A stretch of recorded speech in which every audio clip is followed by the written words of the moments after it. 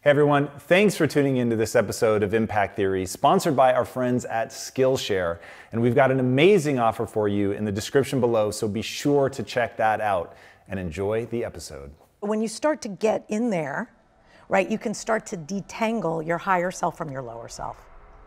And no one's really doing that work. And so the whole method that I developed is so you really figure out what matters most to you in your life, so then you can hear how crazy your inner dialogue is and how much it's fucking with your dreams.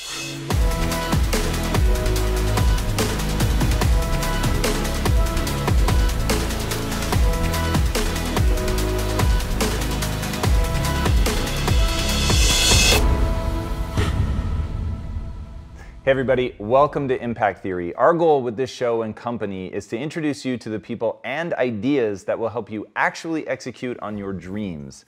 All right, today's guest is one of the most accomplished life coaches in the world. As the co-founder and chairwoman of the Handle Group, she spent more than 20 years coaching entrepreneurs, couples, politicians, Grammy and Academy Award-winning artists, as well as families and Fortune 500 CEOs. Her breakthrough-generating curriculum, the Handle Method, has been taught in over 35 universities and public schools around the world, including MIT, Yale, Stanford, and the New York City public school system. The magnitude of her success is due in part to her in-your-face style of tough love, so unless you're ready to hear the truth and take responsibility for your life, she is definitely not the woman for you. But judging by the slew of high-profile people lining up to work with her, it's clear that if you're ready to do the work, she's ready to deliver the goods. Her corporate clients have included executives from Sony, Citibank, Dropbox, LinkedIn, and Vogue, to name but a few, and her no-nonsense, results-oriented advice has also made her one of the most sought-after lecturers and contributing writers on the planet.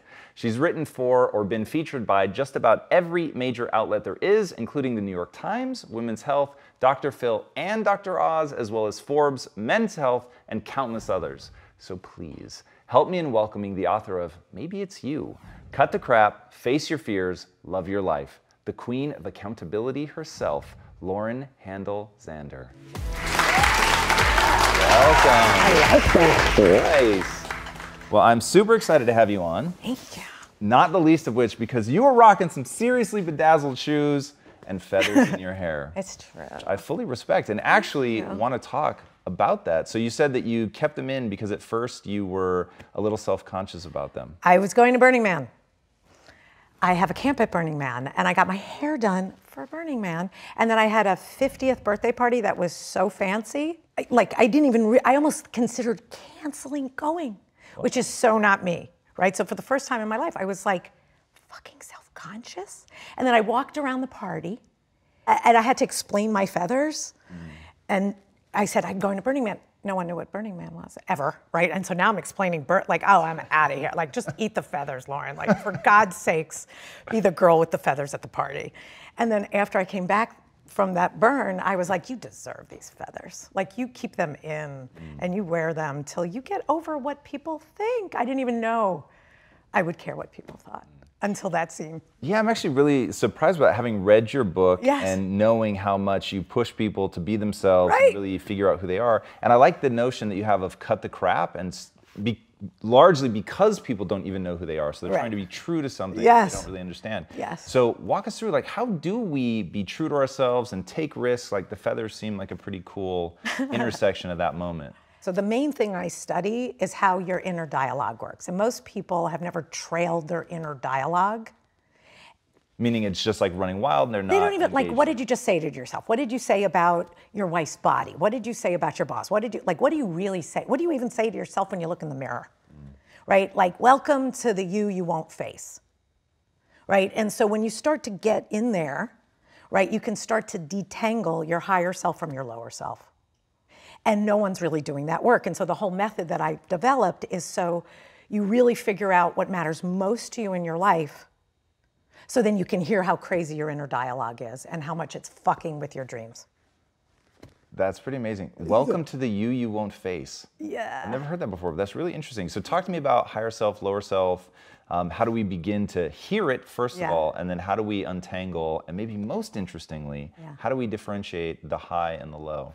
So this is my favorite thing. The way I lay out the homework, right? It really is. I break life out into 12 different areas, and I ask for your vision or dream in each of the 12, because we also hide, like everything should be about work or not like don't face this or that. So if I make you dream about every area of your life and I don't let them overlap, you're really having to face a vision about all of life, right? And then I get you to rate your current life against that dream, and then tell me what you think is between you and fulfilling on that. And pretty much the way you explain yourself, the way you talk about that, that is literally, ready? That's all your lower self. And who just figured that out? Your higher self. Because who's listening now? If you can call a lower self the lower self, that's the invention of the higher self, right? But you have to get yourself out, right? And I have to make people write it out, because we're full of shit. Like I am you, like it's, I am, right? I could just start with me, right? I do the whole method was so I would stop lying to myself about what I wasn't saying to my dad, what I wasn't saying to that guy, what I wasn't saying to myself about what I really thought. So I broke in by having dreams so that I can hear my bullshit, and all of that was separating higher and lower self. When you say you broke in by having dreams, you're saying like, this is what I want, versus being asleep and doing some sort of dream detection. The minute you go, I want to fit in those jeans, I want to make that much money, I want to have that kind of love. The minute you say that, everything that's in your way is your lower self. Because you can have anything you want. Why not? What else are we here for? Right? Like, really? You think we came to just suffer? I hope not. I think that's very fair. Yeah. So, okay, so as people begin to look at this and they're differentiating the high self, the low self, yeah. How do you train them to go through that? So one of the things that I found interesting, I'm actually really curious to know what you think about this. Yeah. One of the things I find interesting about people is when they have what I'll call like petty or insecure desires or whatever, but they don't judge themselves for it. Yeah. And because of that, there's no internal battle. And maybe they're working on it, maybe they want to change it, but they're not, like, they don't diminish their sense of self based on that. So how do you help people process through that? Do you think people should have some sort of goods and bads in their mind? Do this, don't do that?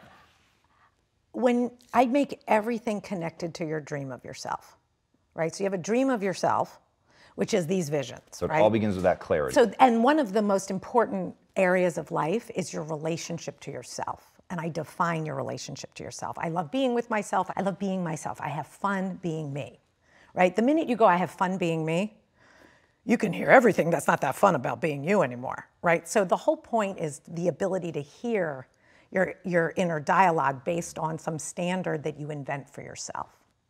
And then the next whole section that I deal with is personality traits, right? So you wish you weren't an apple off that tree, maybe. You like some of the things you got from your parents and everything else, not so much. And then you have lineage and all the things that come with your culture, right? So starting to figure out what's going on in your personality and your dreams gets you to hear higher and lower self, and gets you to really, like, you'll know if you're happy with yourself, right? I care about fashion. I care about the size of my body. I care about what I care about. I don't need you to like me if, like, I care about it. And that would be another thing I do. I say, if you can't tell everybody what you're doing, then it's probably not that cool for you. Like, if you're hiding something, if you're lying about it, oh, we're in trouble. Then you are really not okay with it. And most people are lying about a lot of shit. Because they're not okay with it. That's right. And then they pin it on the other person. I'd hurt your feelings if I told you. Everybody's blaming the other person. Like, everyone's wiping the crime on the other person, and they're being a good person, but really they're lying. We're tricky. We're very tricky.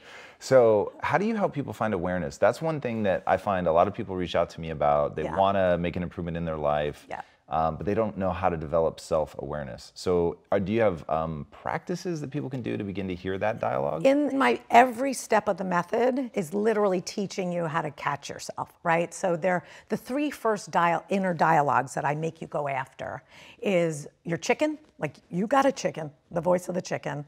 I do. And let's define the three as we go. So the chicken, the things I'm afraid of. Total, like, I can't tell you what you'll be upset with me. All forms of I can't say, do that, anything that tells me I can't speak up. Right. Chicken. Okay. Brat.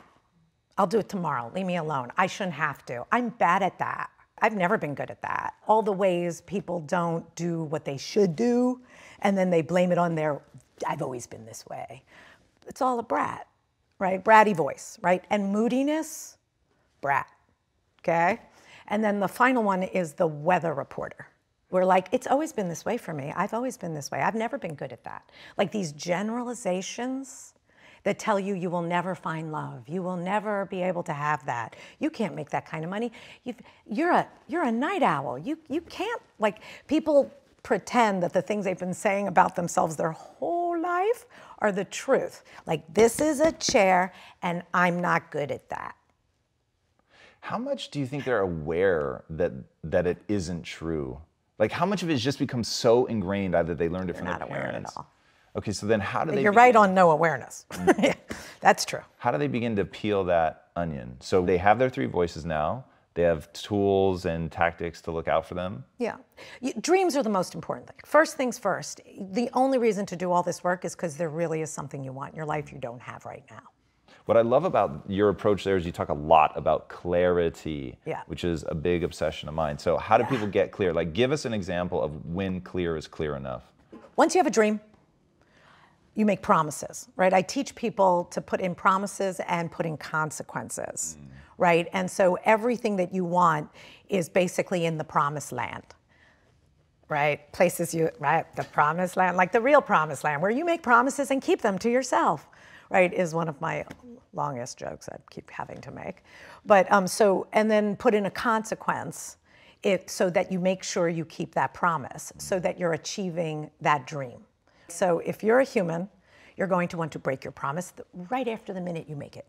So we are always battling our inner dialogue. But if you have a promise and you put in a consequence and you really want to keep that promise, all of a sudden you'll start being proud of yourself. It's like what it took for me to start running, what it took for me to build my company. So it's pass the chicken, pass the brat, kill the weather reports, and live in the promised land. All right, so in your book, you do a really good job of showing people, like, okay, this is a level of clarity that won't do, and this is a level of clarity that will do. Can you give us the examples that you gave of people that thought they were being clear, but they weren't quite, and then give us an example of when it finally nails it? I'll eat healthy all week, okay? No, that I would like, really? Thank you. That's a title. That has nothing to do with reality. Okay, let's dive in on what that means. That would mean I will not eat bread. I will eat 3 meals a day. My meals will be at what time? Before what time? I won't eat after what time? How much water are you drinking? If you want to have success, right, you have to be crystal clear. And the human, right, not that interested in being that clear, right? So, everybody uses like, I was at the airport, I couldn't eat healthy. I don't even understand that. I'm like, bring your food or rip the bread and cheese off the sandwich and eat the chicken, right? Like, we lie. So I make people get that clear about their promises in everything, even how many times they're having sex with their husband. You want to have a great sex life? Great. What does that mean? Please describe, right? Well, how are you going to keep that promise? How are you going to be true to that? And so integrity is something that you cover really well in the book. And this is something that I find really becomes problematic for people when they don't have that within themselves. They're not able to earn the credibility with themselves because they make a promise, they don't keep it. That's right. Either through clarity or just because they don't keep it. Brat. And it begins to like really diminish their sense of self. How do you help people actively start building that integrity? So every one of my coaches, right? So I have about 60 employees and all my coaches work with individuals, even in the high schools, right? We have promise trackers. You have promises and you have consequences and you have an accountability, someone who's holding you accountable. And I'm only taking promises that you're actually dying to keep. I don't want your mommy's version of your promises, okay? So imagine that you've made them and you put in your consequence, right? And then as long as you're not a liar and hiding it and bullshitting that you kept your promise, you will start to make the change and it'll make you feel great. And then pretty much 2 to 3 weeks in of keeping your promises, your life changes, right? You change states of integrity, right? So integrity is a verb, it's not a noun. You don't have it. You have to show it minute to minute, right? And then the other thing I say is that confidence is a result, it's like you have confidence in that area. In any area you have confidence, You have it because you're reliable. That's it. You want to know why you don't feel confident in an area? You're a liar, you break promises. I'm certain of it. You want to have confidence? Let's make some promises and let's learn to keep them. And all I have to do is come for your vices. Humans are not that tricky. All you have to do is come for your vices. What do you mean? Yeah, no screen time. Yeah, you're going to lose your booze. Oh, that's right? the Like, punishment. come on, right? All you have to do, I'm not that tricky, right? Right? When I wanted to I wanted to meditate twice a day, right? I was going to take it on for 6 weeks to see what I thought of it, okay? No coffee till I meditated in the morning, and no screen time at night until I meditated. Guess who meditated twice a day? Easy. So what are like some common themes and stuff that you see cropping up with people? Where does the average person struggle, fall down? What do they need the most help with? Body, right? Most people are not that happy with their body, not that happy with their sex life, and not happy with how much they can't make what they want happen in their career, right? Like it's my boss's fault, I don't know how to move ahead, right? So there's a lot of coward chicken, and or I help marriages, right? Like there's a buildup, they never knew how to deal with everything, and they really have to learn how to have very difficult conversations. Talk to me about that. How do you teach people to have the hard conversation? You make a laundry list. First, They're each going to go do a list? like separate. So we do a whole method for couples, right? And it really is clean up the whole marriage and make the right promises in the marriage, and also figure out the power struggle. Right, so Interesting. What do you mean? Is there always a power struggle? yeah. So if you go through the 12 areas of life, Yep. and I have a nickname for the 12 areas when it's in a marriage, which is bodegas, right? And you have to run the bodega like who's the president and who's the CEO. For example, in my marriage, just because I make all the money, right, doesn't mean I am the CEO of money in my marriage, right? My husband's a brilliant genius with money, so he is that CEO, right? And we have agreements for my shopping, for when like for the kids, Wow. like we Like super specific. like promises and consequences. Wow. And what happens when you go in on an area and you make agreements, there's nothing to fight about. There's no upsets. There's actually people respected and loved, right? And you guys come up with the promises together, I'm assuming? Well, you figure out in all the areas. So there's community. I'm in charge of community in our social life, right? He's in charge of what we're doing with the money. He's in charge of the kids, right? We have 3 kids. He's our spiritual, me, like sex life, me, right? So in those areas, I'm in charge of what a healthy, great sex life is. I like that, I don't like that. What do you want? What do you want? How we doing, right? So, and every year we go over our promises and what we're creating for the year. I do not have an accidental life. I'm not hoping it turns out, right? I don't hope my business turns out. I don't hope anything turns out. I love designing. And then when I fail, I can fix it. And I know exactly what failed, right? So I'm a promise junkie. I love that. Let's get into the mess of that a little bit, which I think is really interesting. So my wife and I define terms. So our big thing was, all right, certain words mean certain things. Great. So if I say the word important, that means something for us. If I say the word promise, that means something for us, Awesome. which gets a little muddy because you've got a whole big thing on promise. But for us, it just means, as long as you guys understand each other, that's rock and roll. Yeah, for sure. So is it...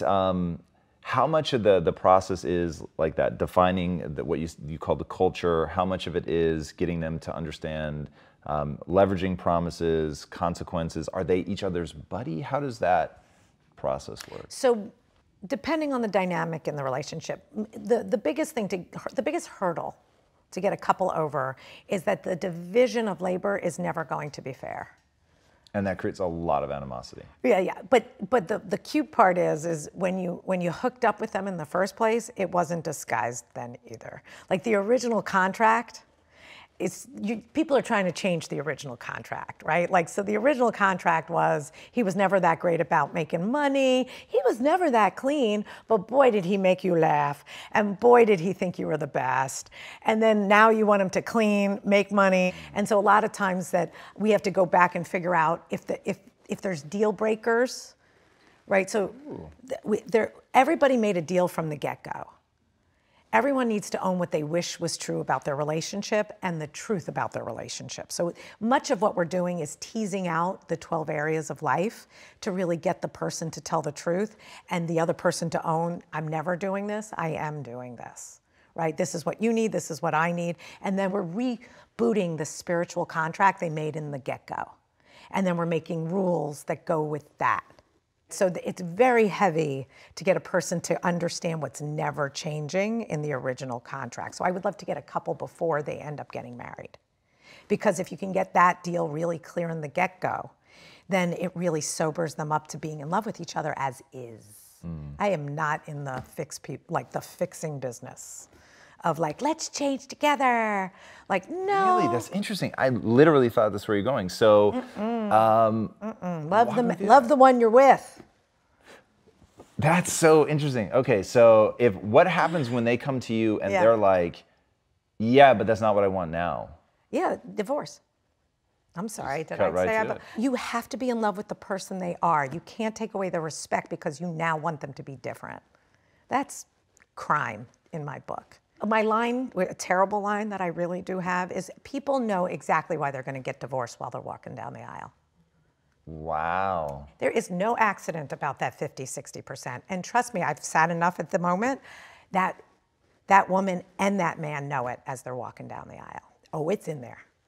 They're like hoping, they're hoping. What are they hoping for? They really are in love.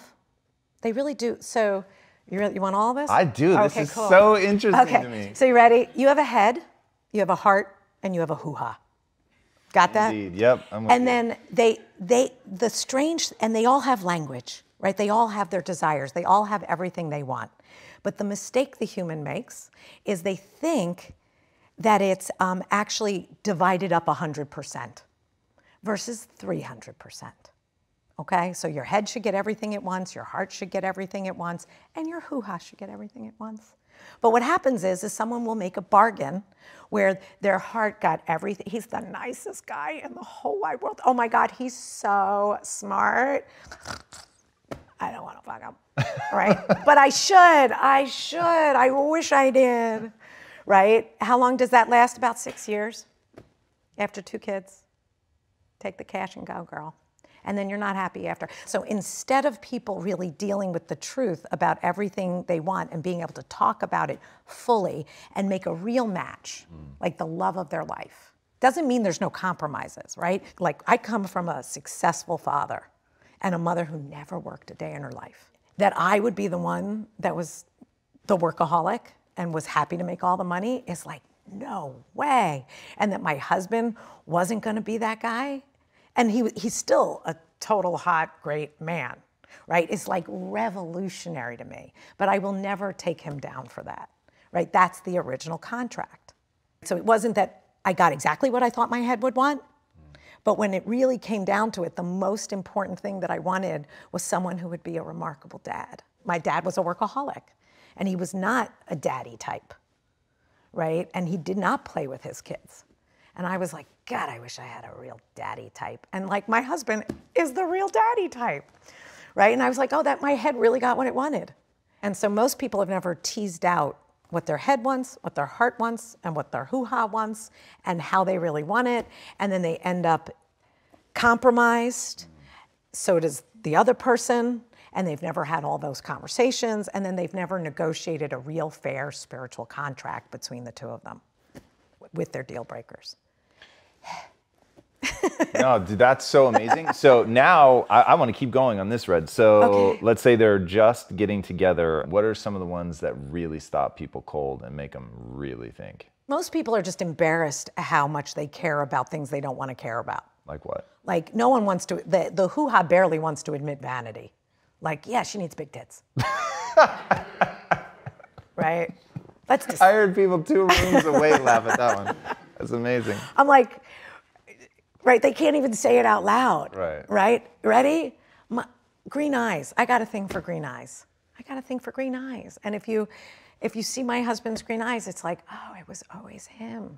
So instead of trusting your vanity, what your heart thinks is most important, and even that head of yours, right? Instead of trusting it, you're embarrassed or ashamed or won't even speak it out loud. That's why you're like, how do you even talk about these things? But we're so gaming our own system rather than being our freaky selves. You need to learn your language, right? I really did develop this, and it really changes everything. So that was a good one. What else should people be thinking about? For head, okay? All right, everybody, there really is how intelligent they need to be, right? Yes, you really do care about college. Yes, you really do care about that their parents are happily married. Yes, I mean, I could not believe, ready? This is awful. I was dating someone, I went and met his family, and it was not okay with me, right? He was great, but his family was so fucking goofy. Like, I screamed, right? I am not, like, I can't even believe how uncomfortable this is making me. And then I think I'm such a jerk that I'm so judgmental, right? And then I'm like, what do you mean? I'm like, just be your truth. Like, it's okay. You're a judgmental bitch. Like, just trust yourself, right? You don't want to do holidays for the rest of your life with these people. You got it. Okay, great. Break up with him. For that? But he's nice. He loves you. He's taking you to Jamaica, right? Like, what? Oh, you're such a fraud, right? If he knew what you thought about his family or what you really think, he wouldn't want to be with you 5 more minutes anyway, honey. What you will find that is really funny is they agree. Like, if your partner is your real partner, they're like, right? It's awful. I'm sorry. If you have to lie to your partner about what you're scared of about them or their family, that is not your partner.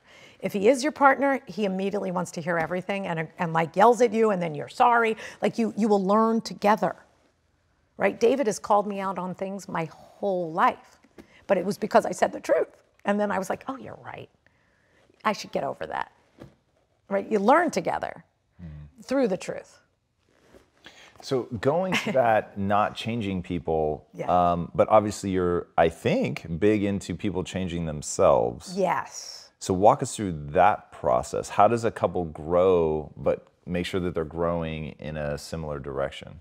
You know, if you're in love with the person you're with, right? Like, your job is to stay in love with who you're with, right? And like, they're not, especially, you know, they're not changing that much, right? Now, if they radically change, right, and then you didn't sign up for that change, you really are going to have problems. I guess I'm dangerous because I don't have a problem with divorce. I think it's okay people get over each other. So that's maybe crazy for people. My joke with my husband, we made a vow when we got married that if we're not still in love, if we don't still want to do each other, if we're not having the best time of our lives, we'll get divorced, right? Like, That was actually your vow. A vow. I believe in divorce because I really believe in love. And I'd rather have love my whole life than pretend I have to be a good person that stays. Talk to me about your notion of the emotional DNA. So there have been way too many times I've discovered through doing work with people that they don't just maybe have their parents' issues, right? They're repeating them in really weird ways. People's problems in money, people's problems in their sex lives, in their marriage, in their careers, right? Like, why they're an accountant and they're miserable, right? Is because their dad was this terrible entrepreneur, but no one remembers he was high too.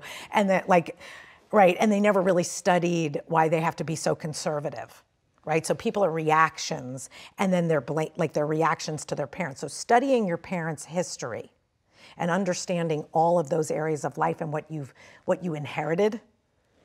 As like personality traits? No, like literally epigenetics, right? Like, so if the bunny sees its sister bunny get eaten by a bear, not only does it know bears eat you, but its unborn children knows bears eat you. Like, it learns, the system learns from what it witnesses and its parents. So, right? And so if your father's on his 4th marriage, you're like, it's year 7. And you're wondering why you got that strange itch, right? So the line I say is, you don't just have your dad's blue eyes, you have his wandering blue eyes, right? And so how do you coach people through that? The more you know, the more you don't make that mistake. awareness is everything, and then making rules, promises. I have to get that person to know everything so that they can then make the right promises to themselves so they don't repeat mistakes. Because you will be. And so you advocate them going and just knowledge is power kind of thing, and they're interviewing their family to find out They're what bringing traps me back they've walked everything. into? Everything. So after I get a person to do the whole homework, so the 12 areas of life and all what they say about everything between them and having what they want, their parent traits and how they live in them, and their marriage parents' traits and how those live in them, and their haunting memories, right? After I get all of that, you can see all the information, like you can see the problems. Like you can literally call them spiritual purgatories. Talk to me about the hauntings. That's an interesting concept. I used to get betrayed by women, like these women that I thought loved me. They didn't even stab me in the back, they stabbed me in the front, right? Like I got killed. And so what I did was I started to get suspicious of my picker, like somebody's picking, like maybe it's me, right? And so I went back to my first, most disturbing haunting I ever remember really being betrayed by, right? Trust me, I did not want to call her. She was so happy to hear from me, it was shocking. Like, hi, right? Do you understand how different the story is in my head? Okay, so the way we remember things, the way we hold things, the way we tell the story over and over again, those are usually screwy lies. And so in any area of your life where you feel trapped, like you can't make more money, you can't get out, your body never loses weight, like there is some purgatory connected to a haunting memory, and the way you tell the story of the haunting is not accurate. It's a lie in there. That's why it's haunting you. That's why I call it a haunting, right? It haunts you.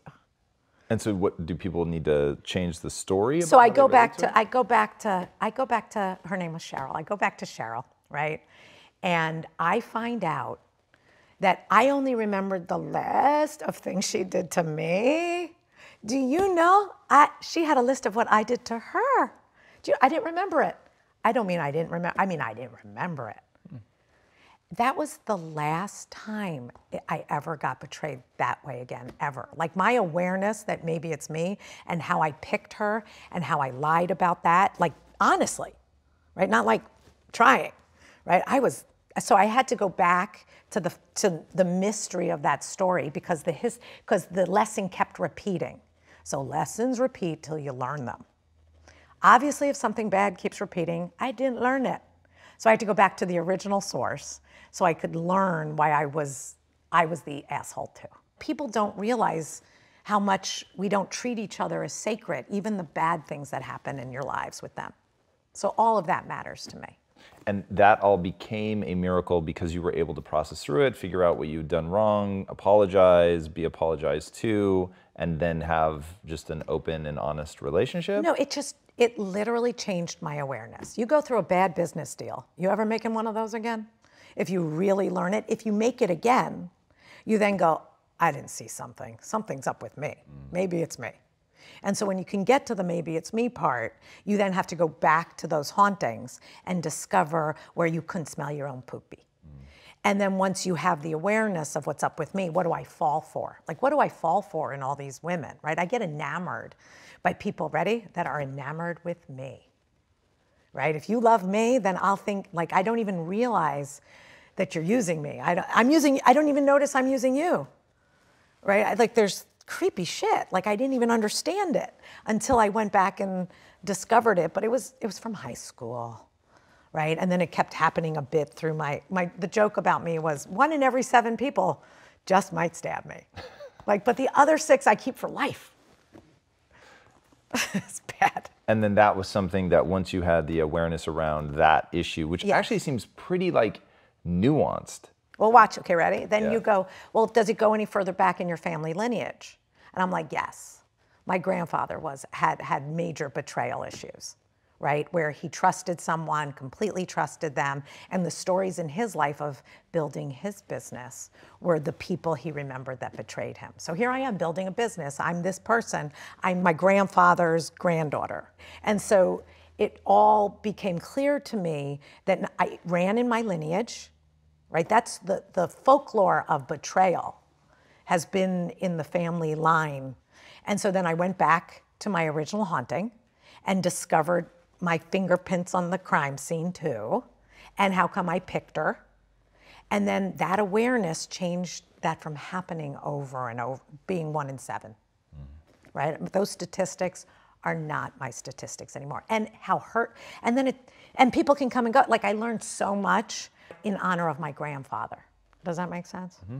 So that's the gist. So I want to go back to the way that you change behavior through promises. Yeah. So what's something that you're doing now that, because I'm assuming you're constantly evolving, you're constantly dreaming new dreams and using promises and consequences and all that to get there. All of it. So what's something that you're doing right now so people can have a really concrete example of how you've steered your life? You've been so successful, how you continue to steer your life with what is really a nice, simple process. Well, I use my method. Right, I never get out of it. And then the other thing I do, which is really hysterical, that I love, is I invert the scale. So if I've been at an 8 in my marriage, the 8 becomes the new 1. Interesting. Right, I don't let how's my sex life going to be even better? How's our marriage going to be even better? Well, yeah, I mean, the notion of revisiting things yearly, putting it down, coming up with promises, I think is really interesting. Like the mechanisms of it almost don't matter as much as the process of going through and just being aware of what you want, having a plan to get it. But what I like about the promises is that it's all about altering behavior. It's being true to yourself would be the line I would say. Me being true to myself, right? And aren't the promises always around behavior, or have I misunderstood that? So I'll interview my kids. I always interview my kids. How am I doing? Am I a good mommy? What do you want me to fix? Anything you want me to change? Any new promises you want me to make, right? So that's interesting. So you'll actually open that up to people. Everybody. And what's something in like the realm of career? What's a classic mistake that people are doing or not being aware of, or something that's really holding them back? They're not making promises that scare the shit out of them. That's interesting. People do not dare themselves. Like I am a darer. I dare you. What should I dare you to do? Right? What promise would you have to make? And then hear your inner dialogue fucking with that thing. It's perfect. If you don't have the chicken out in your head, you're not in a big enough game. It's just like letting yourself dream really makes magic happen. Right? What does that process look like when you say let yourself dream? Do you think people have a natural governor where they're not, is it the fear, or is it that they just don't do the exercise? What is it that stops people from? Fear. My joke is we have PhDs in fear. I can't, I won't, you shouldn't, what are you doing? Oh my God, don't, what if? Right, we're PhD in fear. And so, again, language and learning to make yourself use language, and because every word is your imagination, right? I don't care if you want a boat, I want a car, I want my kids to, I don't want your kids to be things, okay? Like let your kids be themselves, please. But nonetheless, you want things for yourself, and that's language. And then, so yes, I do think people aren't sitting down and writing their dreams and then making the right promises. If you haven't done that every year, what's happening then, right? Then you're not doing that, right? It's like not having a business plan every year for your business. That would be very dumb, right? And that's the only way you know if you're failing. I really do think life is about fulfilling on whatever matters the most to you and figuring out what that is. And then if you don't like it, throw it out and do another one. Like, who cares, right? Don't be paralyzed. Don't even care. If you're right, and if you're not going to change that thing, no, you really do have a drink for breakfast, right? And you're not, then just don't lie about it. Be the guy. Be the person. Like, be true to yourself. Don't lie. The biggest thing I would like to change on earth is how much we lie. That's interesting. Why is that the one thing? Because we lose ourselves the minute we lie. Like the minute you lie to me, I'm more important than you. You just sold yourself out to get away with something. You just stepped down. You didn't stay true to yourself. You just became a fake, two-faced, to please me. You're not you anymore, and I'm somebody you don't even tell the truth to. What's happening on earth? Nobody's being real at all in the moment a lie happens, right? It's the fakest world. Like, we are so strange how fake we're willing to be. And then you're like, if you're like, why do people not have great sex lives? They cannot even tell each other what they like. You have no idea how much I can get a person to finally start telling the truth. And how funny and liberating it is. From the type of porn they like to what they do. Like, people are so interesting on how much they're willing to lie to keep up appearances. Why do you think people are with sex, for instance? Why do they have such a hard time telling the truth? Because they can't accept that they're goofy. They can't accept what they like. They're ashamed. They're embarrassed. You're going to make fun of me. I don't even know what you're going to say. It hasn't even hit the air. How do you get them over that? Do you actually coach the other person on how to respond? I have the greatest, funniest coaching a couple, tell on myself. If I just tell everything about myself and my marriage, right, and then add a few other couples that are awesome and hysterical, everyone can tell the truth. I have the name of my sex course that, like, I teach it, right? It's called Awkward. We are so awkward. And we have no language. And then men and women pretend they can't handle that. No, they can't handle that. How long have women been lying about orgasms? Anybody? Never happened to me. Everybody. It's the greatest problem in humanity, in my opinion, is our willingness to lie, right? And I'm trying to figure out how to sell telling the truth is really great. Yeah, what do we get? Like, if lying steals something fundamental about us, yeah, what do we get by telling the truth, which will have people lie because there are consequences, even for the kid eating the cookie. Yeah. So what's the upside to the truth? God, it feels much better. It's nice to be you. It actually creates real change, right? Right? If you ever heard anyone who got caught cheating, right, and then really went through the process of dealing with it, yeah, that's the person who never cheats again. So when you stick your hand in fire, right, and you really get the burn, that's the last time that you really learn something. What happens is no one's learning because no one's telling the truth. And so everyone's keeping up the puppet show. And they're a puppet, and you're a puppet. So it's deeply disturbing, but it works, right? So there's this illusion that we're deeply intimate and connected. And then there's people you have pockets of it with. But getting naked, getting real, telling the whole truth feels amazing, or gets you in a lot of actual trouble, but the kind of trouble that you learn from. I love that. Right? As long as as long as the truth is safe. Right? So when my husband and I, in the coaching of a couple, I have a huge teaching of how to teach people to listen to each other. And that it's not about agreeing. People want to agree with each other. You need to understand my version and understand it and agree with me. Yeah, no, I don't go for agreement ever. That is not what is needed on earth. Ever. It's actually giving a shit about my experience and your experience. Like, no, we don't need to agree.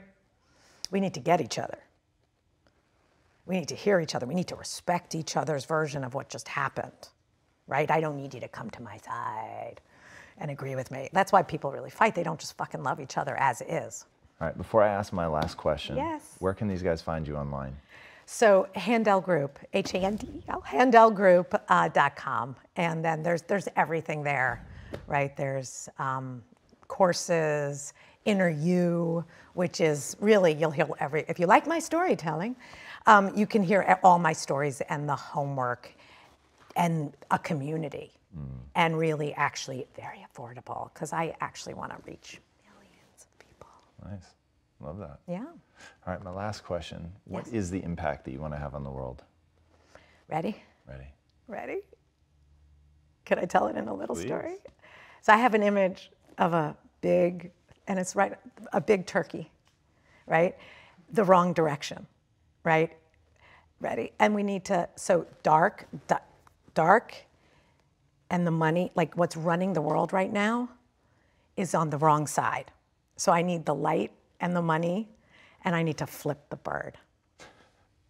So you're like, what are you committed to? I'm committed to flipping the bird, so that the people that should have the money and have the power so they can do good in the world are doing it. That's why I want the politicians, I want the musicians, I want to reach the people who could do good and actually get this and change the world before I die.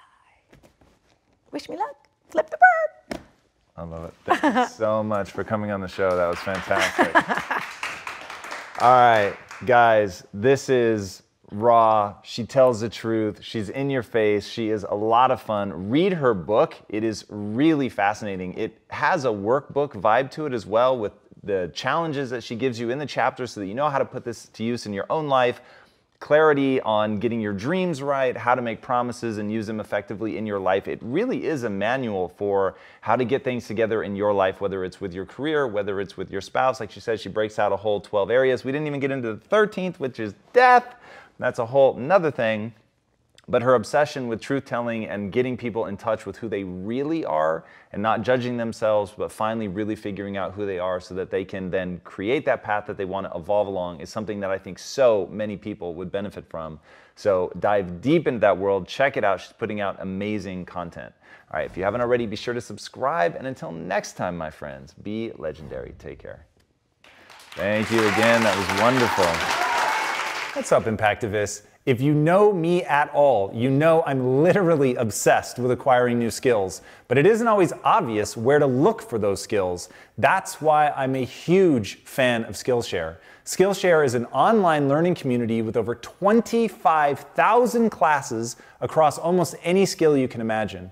At Impact Theory, we've used Skillshare for things like project management, marketing analytics, and even for our comic book. And today, Skillshare is giving the first 500 people who click on the link in the description below 2 free months of their entire library of courses. Guys, this is literally worth years of world-class content, so do not sleep on this one.